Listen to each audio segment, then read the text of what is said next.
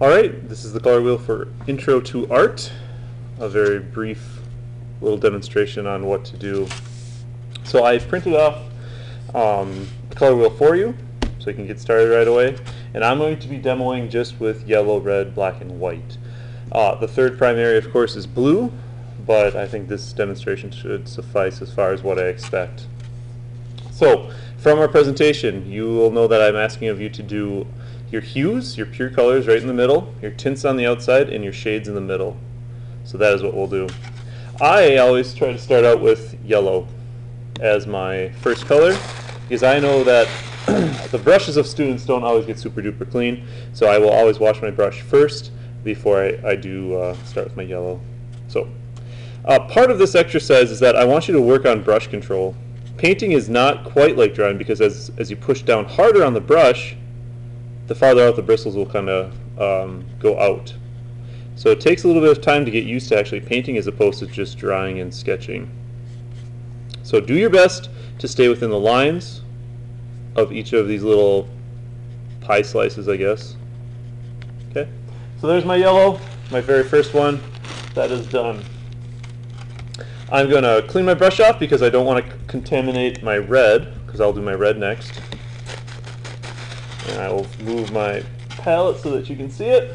And here's my red. So if it helps, you can, for this sheet, go actually label each little segment so you don't get it wrong. So this is yellow, this will be yellow-orange, this will be orange, this will be red-orange, and red. And you could go all the way around your color wheel to complete it and fill it in. That way you know for sure you will not make a mistake.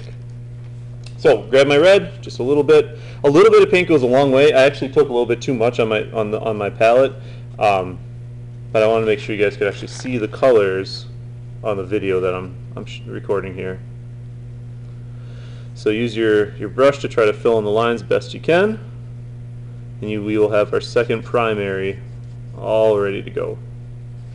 Now you can, I guess it really depends on what you want to do. If you want to just stick with one color and make the tints and the shades with that one color before you move on, that is fine.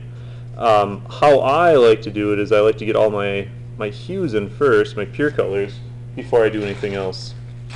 So I will clean my brush one more time.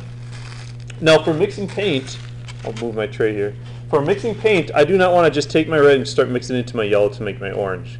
What I want to do is take a little bit of that yellow, put it somewhere else, and then I'll take a little bit of the red to make my orange.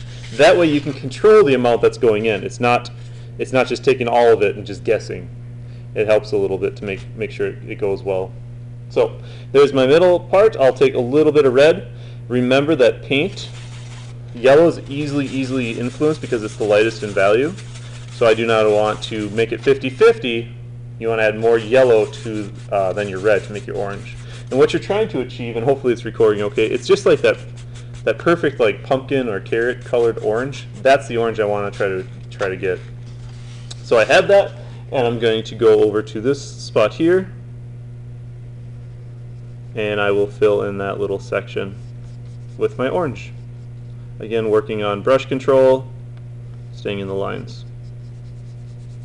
Alright, now same thing, I'm going to do my yellow-orange next, but I don't want to just take all my yellow and mix it into that, so I'm going to scoop some of this orange away to a separate spot. And I want it to be a very yellowy yellow-orange, so I'm going to scoop a whole bunch of this yellow and really mix it up. Hey, I'll even take more. What I'll be grading you on is each color different enough from each other? Is this yellow-orange definitely a different color than your orange or, of course, your yellow? Okay? It should have more yellow than red on this one. So fill that in. Here we are. That one is complete. Now I know that I can actually just take the rest of this orange that I just had, and I'm going to take a little bit more red and mix that up. Maybe I'll take some of that too. And this one should be a very red orange. Shouldn't be quite red though. It still has to have some orange in it. Right about there is where I'm going to stop. So the same thing, it needs to be different enough that I can say, okay, yes, that is your orange and that is your red, and right in between you have this nice little mix that shows that you understand how to get just a straight red-orange. Alright, so that, and so on and so forth. So next I would then need my blues for my third primary, and I could do my greens and my violets with, if I had that blue. But I think you get the idea of just getting your basic colors. Also, what I want to show are both the tints and the shades. So I'm just cleaning my brush out really well. I'm using a paper towel to dry it off so my colors are not opaque. I mean, I'm not translucent, but they are opaque, which is what we want.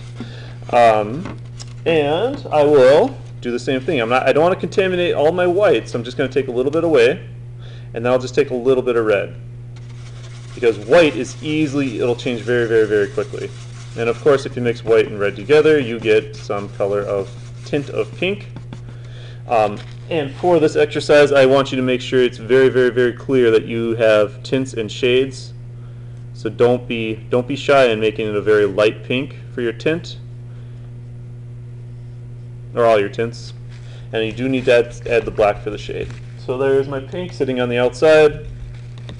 I will dry my brush off. I'm going to take this time, I'm going to scoop some red, and I'm going to take just a teeny amount of black. Let's try to show you on camera. Just a little bit. And that small amount will actually change it just enough.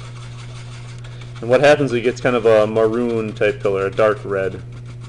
So the inside, usually what I see is that people add way too much black, and you actually just, this middle circle just ends up being black and not the shades of the colors of what you're trying to achieve.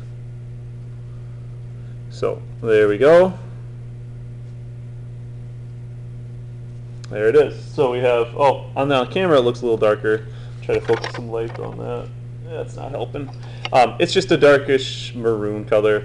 And so for each pie slice, that is what I'm asking of you.